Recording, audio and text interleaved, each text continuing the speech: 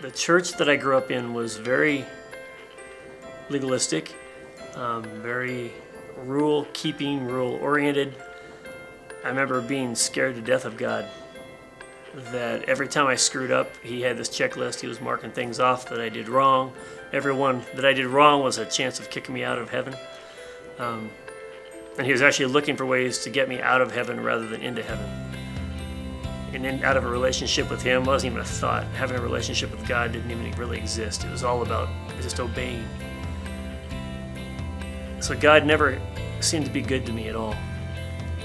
And in the last few years, I've had this focus. I believed in grace. I've heard all the message on that, and I understand grace.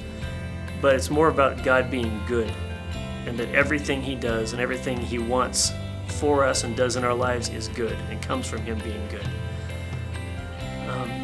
So this song that I heard this last year called You Are Good has really been speaking to me, and it's an unusual song for me because it's not a deep, intimate worship song. It's more of an upbeat, happy, screaming, dancing, clapping for God type of song.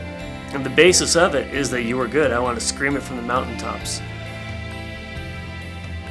What means so much to me about that song is that if God is not good, if we can't believe that, that has to be the fundamental cornerstone of everything we believe about him.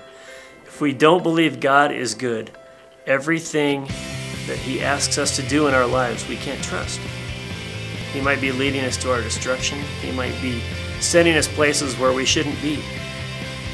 He doesn't have our best interest at heart. But if you believe that he is good, that his goodness is where everything flows from,